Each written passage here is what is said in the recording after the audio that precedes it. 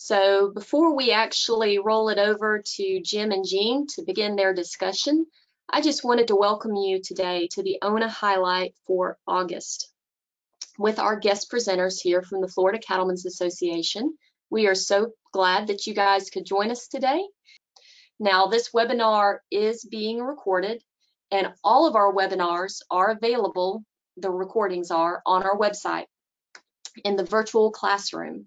So don't worry if you have to leave early, you can finish watching later. Now, without further ado, I am going to turn it over to Jim and Jean, and I will be seeing you guys later on. Good morning. I'm Gene Lollis. I'm currently your president of the Florida Cattlemen's Association. It is a great honor for me to be serving you this year. And a little bit about myself. I am a sixth generation Florida boy. I grew up in Osceola County. Grew up on working on in orange groves and different people that own cattle ranches in that area from the time I was about 13, 14 years old. So it's a great privilege to be able to serve as president and serve all the landowners and ranchers across the state of Florida. And from there, I'd like to introduce you. I'm a graduate of the University of Florida. Got my BS degree in animal science. I have a master's degree in business administration as well. I reside here at Archibald's Buck Island Ranch. I've been here for the last 28 years.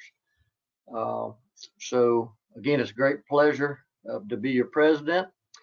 I'd like to introduce our executive board as well. President-elect is Mr. Cliff Coddington. First Vice President, Wes Carlton. Second Vice President, Pat Durden. Our treasurer this year will be Dale Carlton. Secretary is Rick Moore. And of course, our immediate past president, Mr. Matt Pierce. Our Florida Beef Council Chairman is Mr. Flint Johns. Our Livestock Market Association representative is Mr. Rick Griner from North Florida. And our 5 district reps, District 1 is Mr. Steve Yoder. District 2 is Lent Geralds. 3 is Jason Conrad. District 4 is John Williamson. District 5 is Arnie Sarlo, and our at-large representative, Mr. Fred Finizzi. And of course, I want to introduce our staff. And of course, we got Mr. Jim Handley, our Executive Vice President, here with us. You have Dusty Holly as our Field Representative Service and our Government Affairs, Mr. Sam Ard. And of course, we have our Water Environmental Manager, who's contracted with the association since last year, Ms. Benita Whalen. And I'm going to turn it over to Mr. Handley. Well, thank you very much, Gene. We really appreciate the opportunity, and thank you so much for allowing us to be a part of the ONA webinar series. It gives us a good opportunity to speak a little bit about our organization, which is in its 86th year of existence. My name is Jim Handley. I am the Executive Vice President of the Florida Cattlemen's Association. I reside in South Orange County. Our state headquarters office is located in Kissimmee, Florida. It's been there since 1934 when the association was established. I am home today. I am in Gene's office at Buck Island Ranch, which is situated in the south end of Highlands County. And that I'm a native of Highlands County. And like Gene, I'm a 6th generation Floridian. I grew up in the community of Sebring. I have a animal science degree from the University of Florida, just a few years ahead of Gene. And I'm in my 23rd year as working for the industry in the capacity of the Executive Vice President for the association. A little bit about our organization, and it's kind of interesting if you look at some of the very reasons that a set of about 10 ranchers got together to work together. They felt like they could have more influence if they all worked in unison and went to Tallahassee to work on things. But some of the very topics we continue to work on today were topics that brought them together. And a lot of it is based on research and the fine work that our friends at the University of Florida Institute of Food and Ag Sciences do at the various stations. Certainly we're working with ONA today down here kind of in the heart of cow country, but each of the stations is real important to us. But research and understanding better nutrition and understanding better genetics was a big part of what they did. Certainly animal disease and disease management, flood control, water issues, those continue to be front burner topics day in and day out for our organization. But our organization is structured in a manner that is based on grassroots control. The staff implements the plans and carries forward everything that comes from our grassroots common member. And you don't have to own a cow to be a member of our organization. And you don't have to have a qualifying number of cows or acres to be a member. And you may have 1,000 cows and you may have 1 cow, but you still have same footing and same voting rights in our organization. We comprised of some 56 county organizations. We refer to them as county affiliates. Our affiliates are completely independent. They manage their affairs and their business as the people in those given counties determine how they want to. The qualifying event is as being a recognized to have an opportunity to have a board seat on our organization is they pay an annual assessment based on the beef cow numbers that the USDA National Ag Statistics Service tells us there are in that individual county. And in a few cases, we have some combined 2 county, 3 county, 4 county groupings that are clustered together for their county organization. So we have the executive board that Gene mentioned to you and introduced the folks that are currently on that board. And then we have the big board, which is our board of directors. Gene will preside over that board. In his absence, the president-elect would preside. But that board has representation, the opportunity for every county to send a state director to bring the issues, if you will, from those individual counties to the state level. We have a set of core committees, and those core committees focus on subject matter, in particular to that particular topic. We have a research committee, we have an environmental and private lands committee, we have an animal health committee, we have a marketing committee, we have an outstanding junior program, and there's a youth committee that oversees that. We have a legislative committee. Oh, heck, I'm forgetting some, but anyway, those core committees determine the direction and policy and the focus areas on which we're going to really give our time to.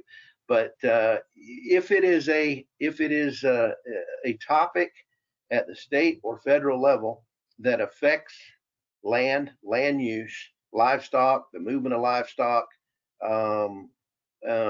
we are engaged in attempting to maintain a business environment in which our ranchers can continue to ranch and find profitability here in the state of Florida. As a state organization, we are an affiliate, a state affiliate of the National Cattlemen's Beef Association. And through them, we work closely and lobby. They maintain a presence. They have a building, and their main operation, their headquarters are in Denver, Colorado. And they have a nice big office and an outstanding lobbying staff in Washington, D.C. And we work with them, and our role, Dusty and I's role primarily is to be a liaison between our producers and what's happening in Washington, and then in turn our elected delegation, our members of the Senate and in Congress, and we try to influence the outcome of what they bring forward. At the state level, we work with Sam Ard. Sam's been on board an equal number of years as I. He's in his 23rd year, and Sam is contract lobbyist. He has more than one client, but Sam works to represent us on a variety of issues at the state level. Certainly, since we're with IFAS today, certainly funding and adequate funding for IFAS, the land grant mission, is always a priority in our wish list, if you will, of topics that we focus on when we go to the Capitol and try to help the decision makers understand who we are and what we do. I think the audience here probably has a good understanding of our association, but it is grassroots driven. We're not hugely sophisticated, but we are very active and engaged in a lot of different agencies you name it, and we try to have far-reaching tentacles. And I will say that we work with our friends in all the other ag commodities in the state. Most of our ranches are diversified and have citrus or have another crop, citrus or cane or row crops or nursery or turf or timber, you name it, depending on where you are. And so if it helps the timberman, it generally helps the rancher. If it helps the citrus man, it generally helps the rancher. So we work kind of in lockstep with those other organizations, Florida Farm Bureau, all of them, closely, because everybody at the end of the day wins if a topic they're pushing, we're pushing. Everybody. It's a favorable outcome for all. Gene, I'll throw it back to you. Yeah, I mean, I'd like to just throw in right there, Jim, is, each year our president has a theme, and this year our theme is going to be hashtag open gates, open minds. So that ties right into that with our ability to work with all the other ag groups across the state, is that, we feel that we understand that agriculture has complex systems. So, opening gates, opening minds, today, we have 22.5 million people that live in the state of Florida. Normal years, 125 million visitors. So there's a lot of folks coming to Florida today that, don't quite understand that agriculture is a big impact, has as much impact, footprint as Jim points out to the state of Florida. If we look behind tourism, agriculture is there. So I believe, we have an opportunity here to really bring back agriculture to the forefront. We could see some of that during a shutdown. We shut down, the state got shut down, food distribution and things. So I think with the university and ourselves working together, all the other ag commodities, and working with the different state agencies, we have an opportunity here to really bring agriculture back to the forefront. Gene mentioned a young lady that's working with us now, again on a contract basis, Benita Whalen, and she's primarily on board. She's an engineer, but she's on board to help us with our liaison work and monitoring and communicating with the water management districts. And we've spent a great deal of time during Matt Pierce's presidency working with and doing a lot of outreach to the staff and the appointed board members of the water, in this case, in the South Florida Water Management District, trying to get them on some ranches, to get them really out here in the country to see what we do and how we manage the land. We've traditionally, we're a pretty humble industry, and traditionally we're not real good at waving the flag and bragging. And while the gates haven't been locked, we probably haven't stepped out the front gate and waved people in. So we're trying to change that and be more proactive and aggressive and really getting it on calendars. There's not a rancher in the state of Florida, I dare say, that would not allow you to come. They just are so busy and have their head down that they just don't think to engage and get people to come. And we're trying to change that to help them understand the decisions they're making and how it might affect us.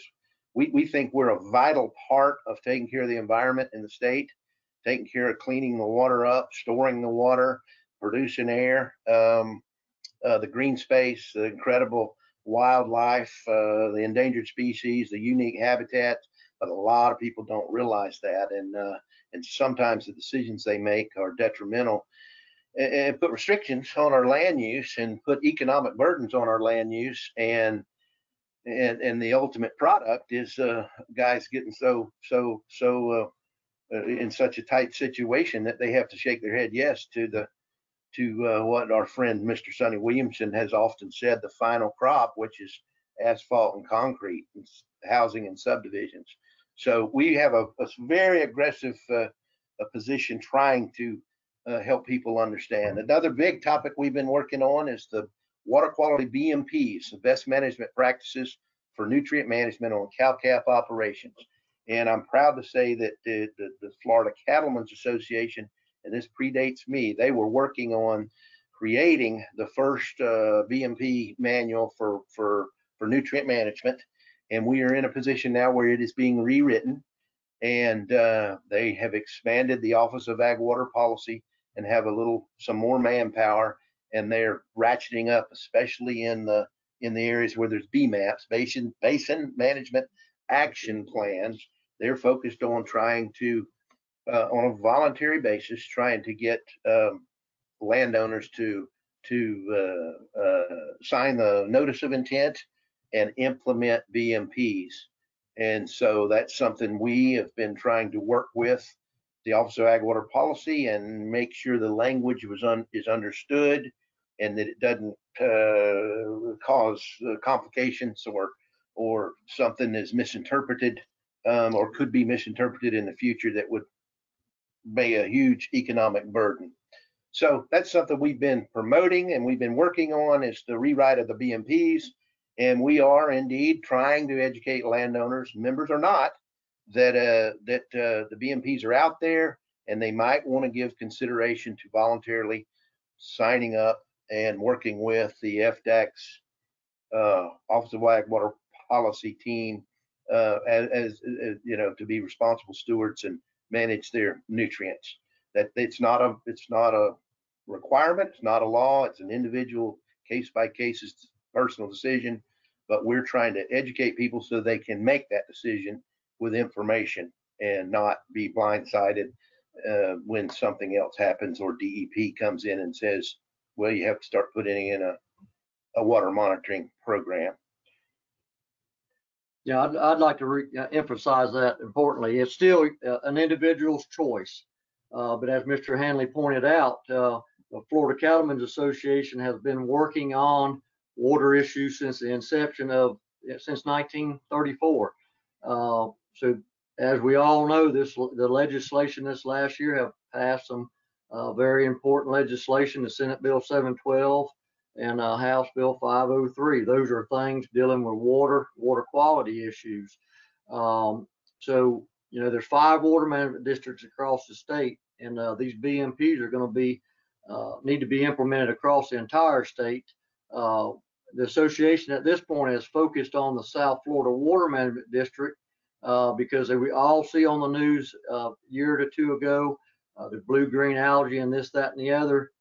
And South Florida Water Management District happens to be the largest water management district that services about 51 to 52% of the population of the state. With that, in the 22 years that we have been looking at, you know, the BMPs Mr. Handley mentioned, is we're trying to inform all ranchers and landowners that this is your option. There are other alternatives, but what we know about the water issues and the water regulations and laws on the books, this will be a better option for a landowner to take. So that's why we've kind of stayed with the BMPs. They're written by cattle ranchers and landowners, and it gives you that presumption of compliance. It gives you that little bit of security that we are following the laws and regulations on the books by doing these BMPs. Shifting gears a little bit, as everybody knows, we've all been experiencing life with COVID, and it's really put some strain on everybody. It's certainly put strain and stress on our industry, a great deal of economic pressure, no doubt. As far as our little organization, we had to cancel our annual convention, which is a huge 1,800 person gathering with our allied members, and we have a big trade show and a large number of business meetings, but it's a great opportunity to start the summer. But we had to cancel it because of this, and so we had to conduct our business in a different manner, and we've done it just like this over the internet, and we had very successful meetings. We got our business taken care of. Matt Pierce's leadership was wonderful through it. We did lose the opportunity to do some things in person, but we've moving forward through it. But with COVID kicking in, one of the first things that we did as an association, I asked actually one of IFAS's people, Chris Pravat there, who's an economist. And those of you that read our magazine on a monthly basis, he provides us with an article, as do quite a few members through the IFA system. But anyway, I asked Dr.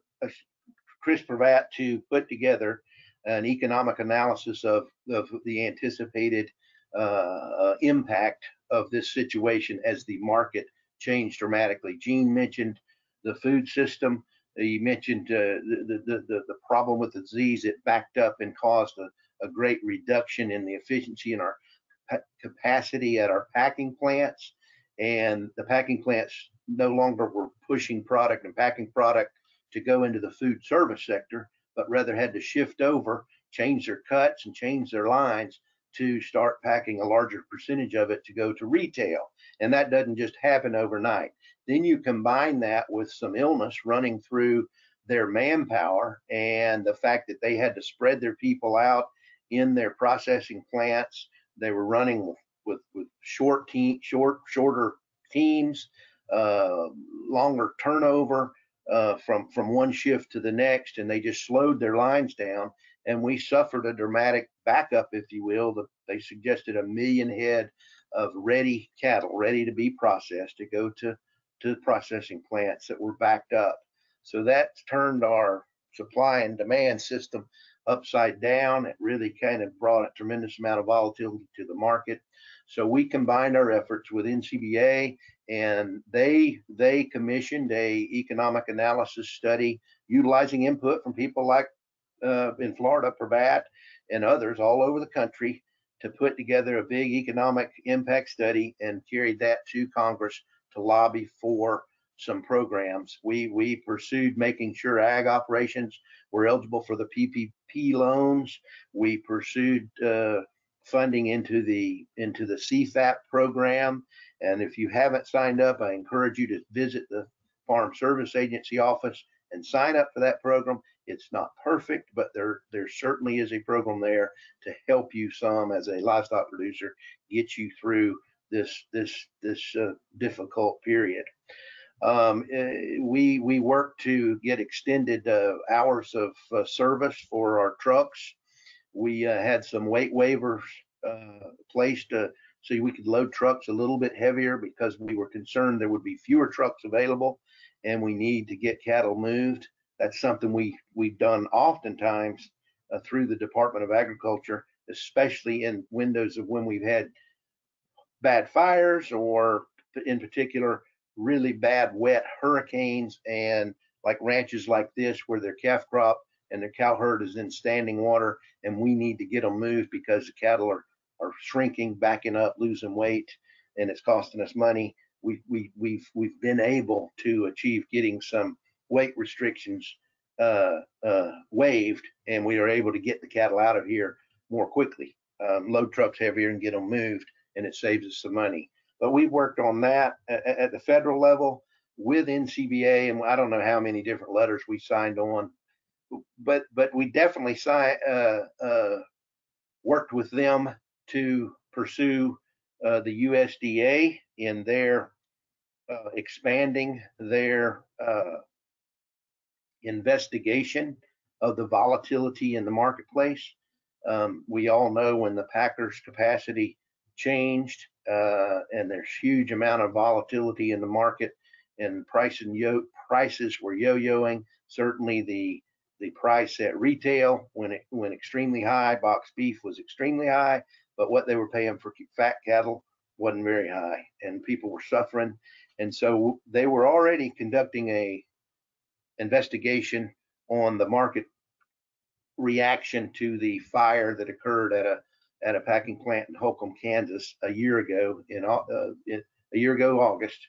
And so we asked them to combine it to this second black swan event in the COVID-19 and the way it affected the market, and asked them if they would also include the Department of Justice if indeed they saw any signs of potential fraud or collusion or price fixing in the marketplace. The jury's out as to if they'll find anything, but we certainly asked them to do that.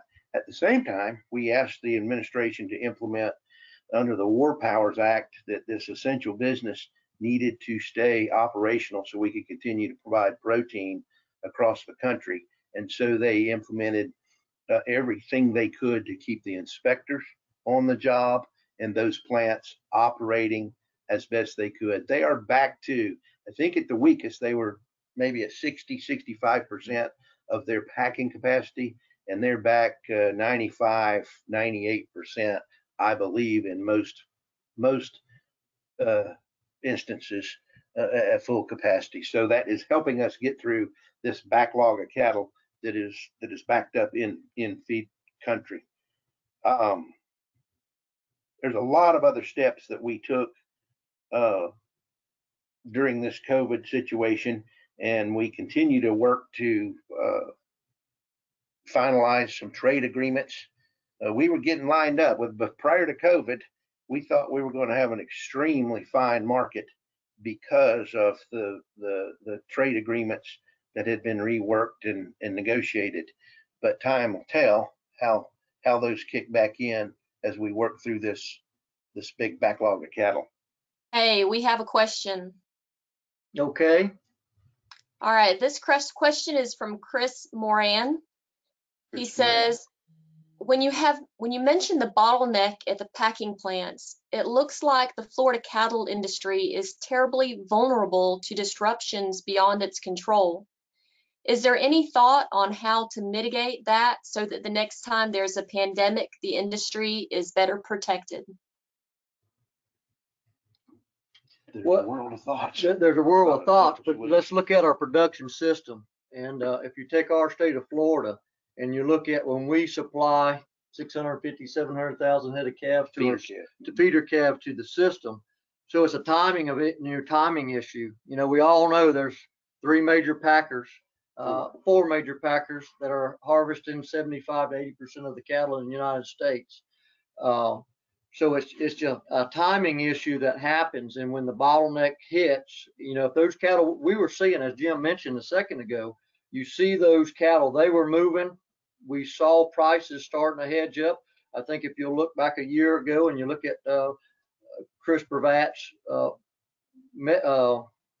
market analysis each month, he showed this a year to 2 years ago. 2020, we'd start hedging up. 2021, we're going to hedge up again. It's the natural cycle of the economics of this thing. So as we get through this, it's a tough situation to maneuver that. It is a given. We have a shortage of packing capacity and not a lot of margin for error in our industry nationwide. That's no doubt. Some of that came about with the implementation of HACCP requirements on kill plants, hazard analysis, critical control points, whereby some of those plants would have had to invest a great deal of money to modify their physical plants and how they do things, and it drove some of them out of business or restricted how they could do business. There are certainly some programs through the USDA and other things in the works that we hope will allow for more local processors to come back online and to come back into existence. One thing that we did discover during this changeover and people having to stay home and cook is there's a lot of demand to buy direct from the farmer. But the processing plant, you have to have the perfect situation to sell individual retail cuts.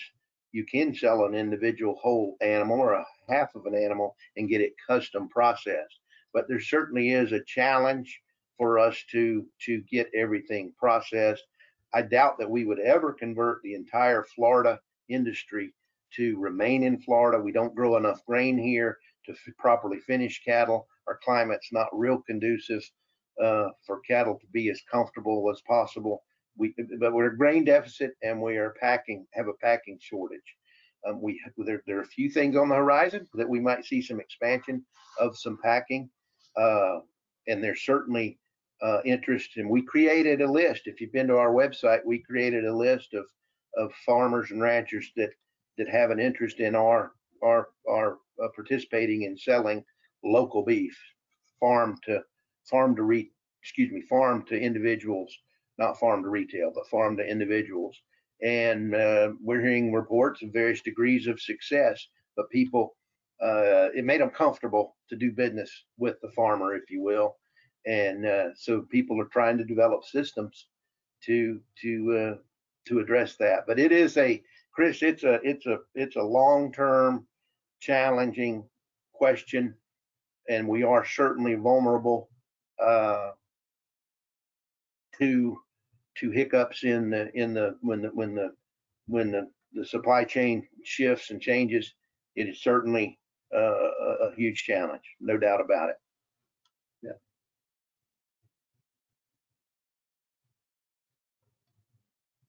Something else I wanted to mention, and it's not really related to COVID or anything, but to something we've been working on, and just yesterday sent a final reminder to our county presidents and state directors. But we have the opportunity to weigh in to the federal dietary guidelines, and this is not something new, but I think it's every 5 years they update the dietary guidelines, the recommendations on which institutions and medical professionals and diet and nutrition professionals that they reference in suggesting proper diets. And so we are trying to make sure through our nutritionists and certainly through our state organizations the importance of maintaining our protein as a part of the recommendation in the dietary guidelines at the federal level. So we have been weighing in with comments, aggressively to try to make sure we are kept on there, and that the guidelines are developed based on science and fact, and not other motivations that might want to bump us off of the suggested nutritional programs.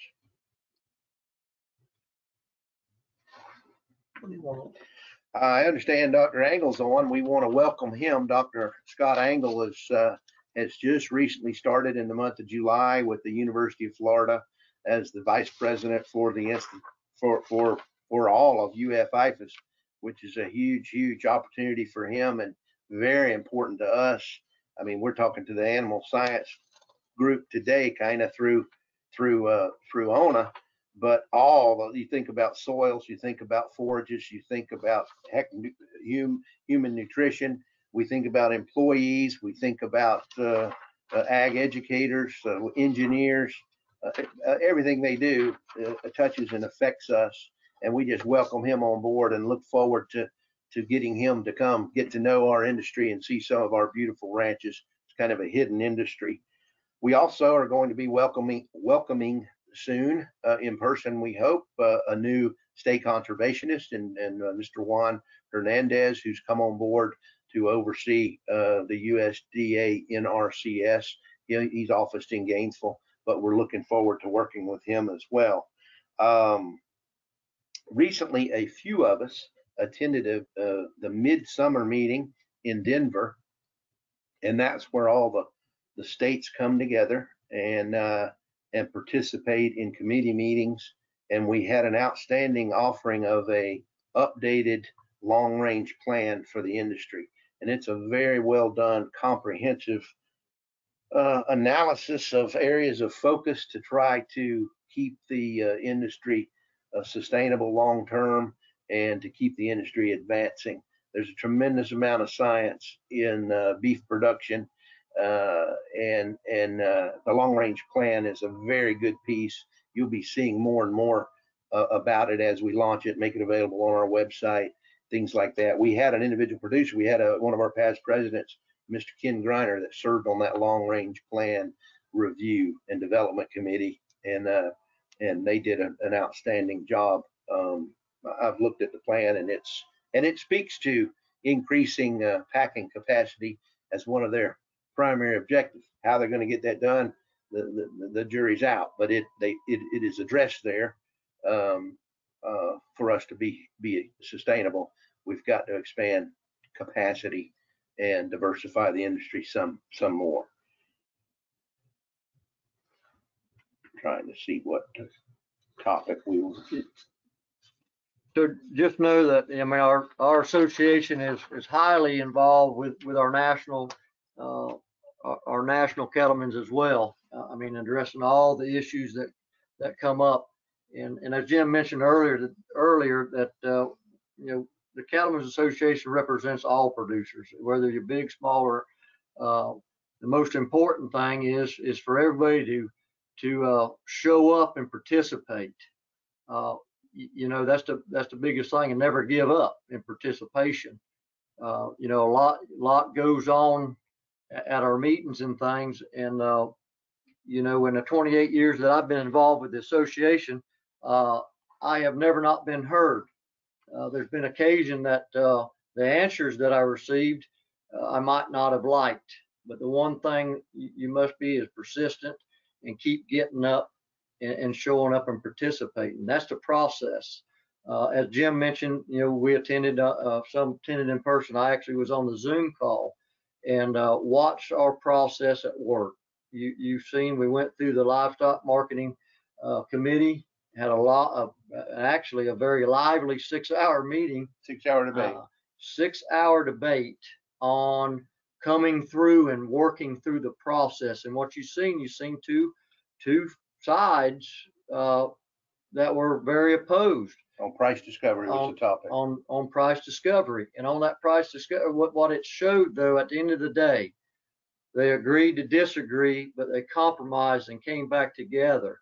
And that's our process, is to agree to disagree, but always walk away with a consolidated agreement. And that's what we do and try to do in everything that we do at the state level.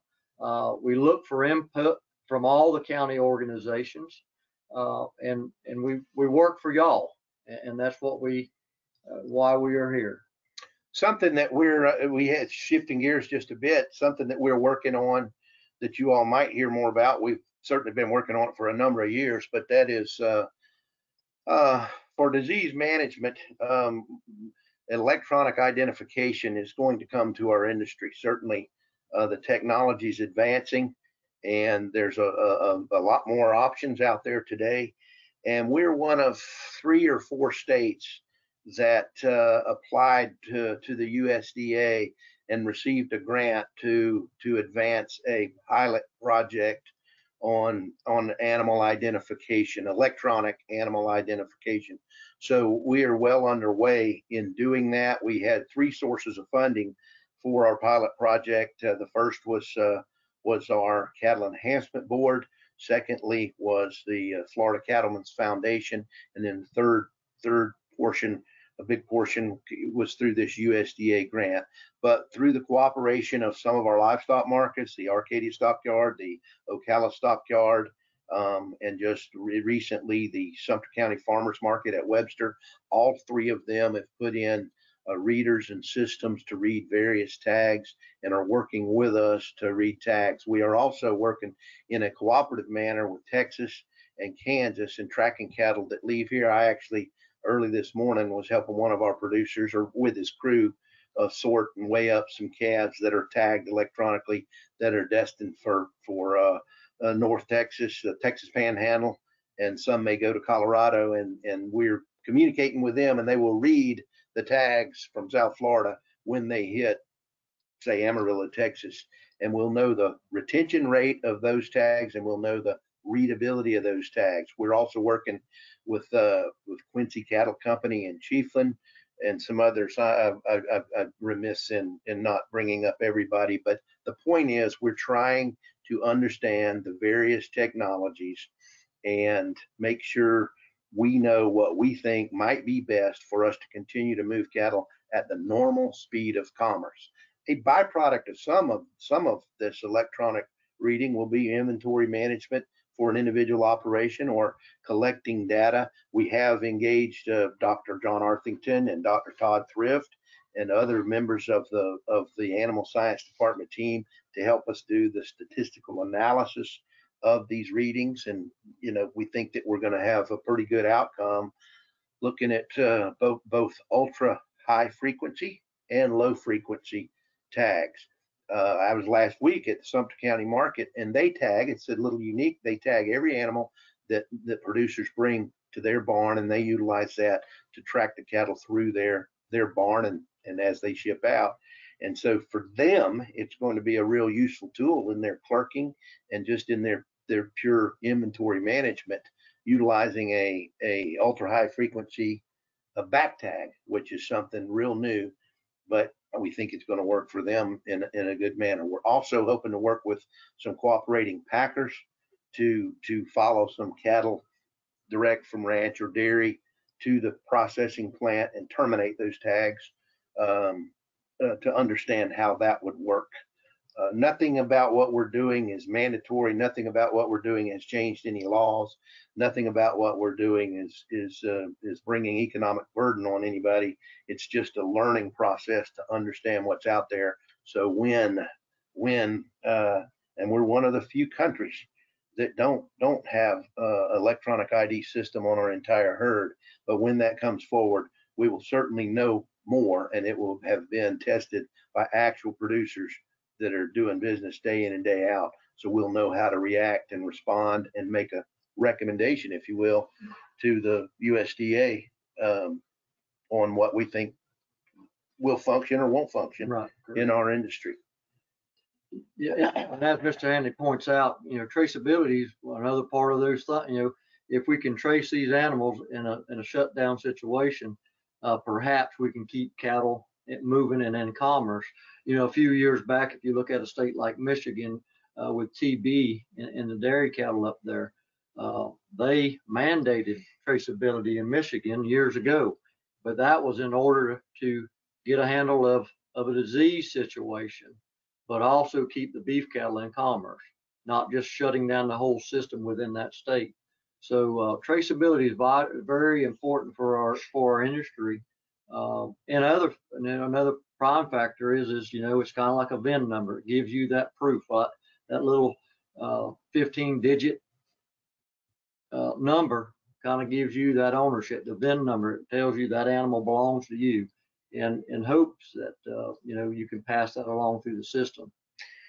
Just like Chris's question about our vulnerability for packing capacity in a pandemic, we are extremely vulnerable with the wrong animal disease as an industry, in that it might shut us down moving cattle, and that doesn't work. We have to keep our channels of traffic and trade and commerce open, and so working with our state veterinarians and the animal health officials to keep our state lines open, certainly in a state like ours where we basically everything 750,000 head of calves a year are shipped out of here on truckloads. And to think if they were to quarantine our state because of some animal disease, I mean, we had a scare when that screwworm fly showed up in the Keys a couple of years ago.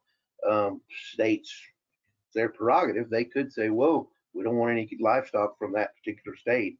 And so we want to be prepared so that we can continue to move cattle and move livestock.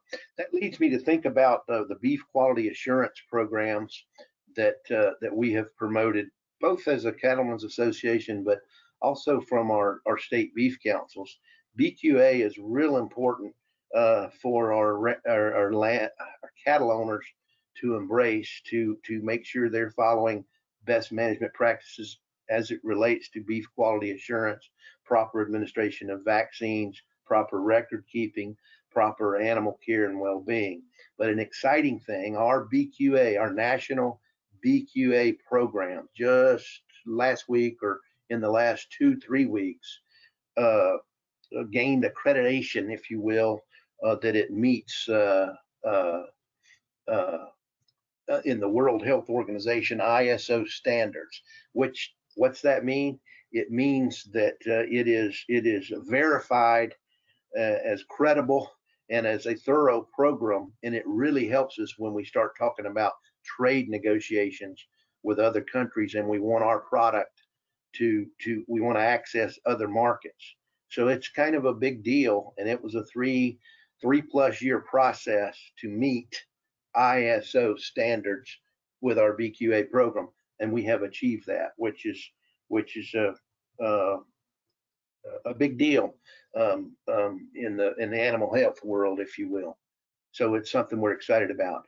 For everybody that's on, I'd like to encourage you all to type in United We Steak look at some of the social media that's happening.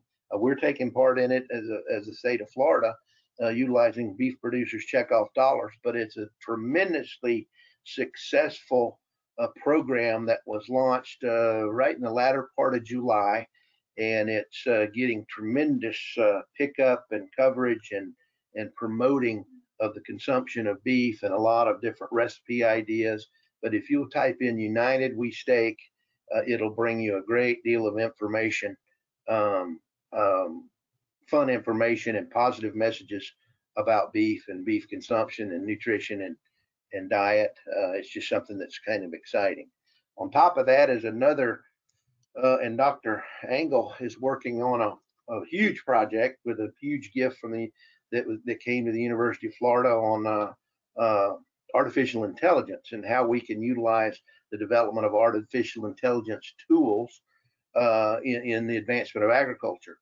But in the case of the beef industry, there is an artificial intelligence tool called Chuck Nose Beef, and it's designed to help individual consumers find out everything. And you can type in Chuck Nose Beef and learn how to cook a pot roast this evening or whatever. It's kind of exciting for Cool. the industry.